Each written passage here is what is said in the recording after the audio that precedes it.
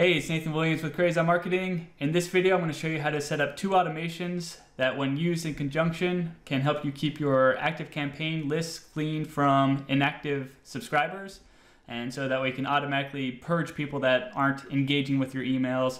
And that way you stop spending money to have them on your list. And also you're no longer hurting your rates by sending emails to addresses that aren't engaging with your emails.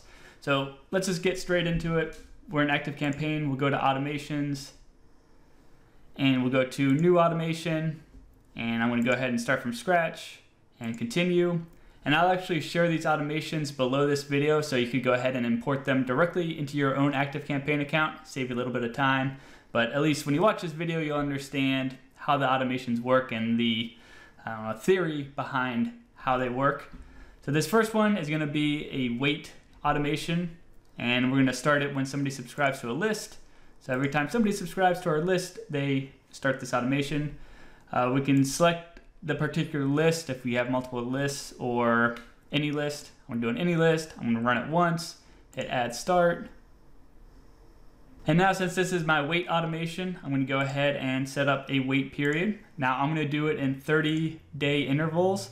But you could go ahead and do one big interval if you want to, or smaller intervals, whatever makes sense to you. So I'm going to do 3 30-day intervals. So basically I'll have people on the list for 90 days, give them 90 days to engage with my content before I remove them. But again, you can increase or decrease that to whatever you need, but I'll do it in 30-day increments, 30 days. And then I'm going to go ahead and wait for 30 days.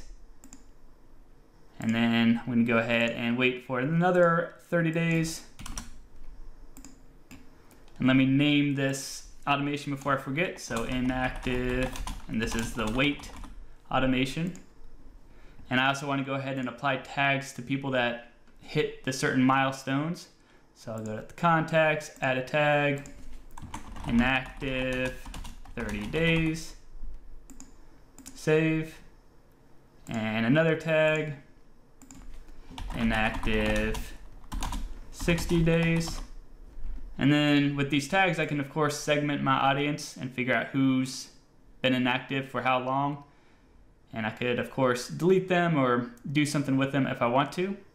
Add a tag, inactive 90 days, save. And then after this period, I could go ahead and I could unsubscribe them from my list if I want to. Or you can do whatever you want with them at this point in time. Maybe you manually handle people that have that inactive for 90 days tag, or whatever you want to do. You can certainly configure it how you need. So where's my unsubscribe option? Unsubscribe, unsubscribe from all lists, save, and I'll go ahead and activate it. So this is my wait automation. Now I want to create a second automation that basically resets the waiting period if they engage with one of my emails. So new automation, start from scratch, continue. And this one will start if somebody opens or reads an email. When a contact opens or reads an email, any list, runs multiple times, add start. And then add a new trigger and clicks a link in an email, continue. Any email, any list, any link runs multiple times. So that this way, if they click a link in one email and then they click a link 3 emails from now, it'll still run the same automation. And we'll go ahead and close that real quick. And let me double check my notes. All right, so we'll call this one inactive and inactive reset. So this is going to reset the wait automation that we have, because if they engage, we want them to start this thing over. Give them another 90 days to engage with us again. So contact reads an email, contact clicks any link. First thing we want to go ahead and do, conditions and workflow, and we want to end other automation. We want to end that inactive wait automation. So we're going to stop this automation that they're going down.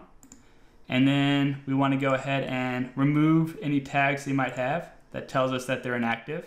So remove tag, inactive, inactive 30 days, and remove tag, inactive 60 days, and remove tag, inactive 90 days, save. And then I want to go ahead and do a wait period. Wait for a specified period of time. I want to do 5 minutes. And then I'm going to send them back into this wait automation. So they'll start the waiting process over again. So we'll go with wait for, oh no, I'm sorry. So we'll go to start an automation.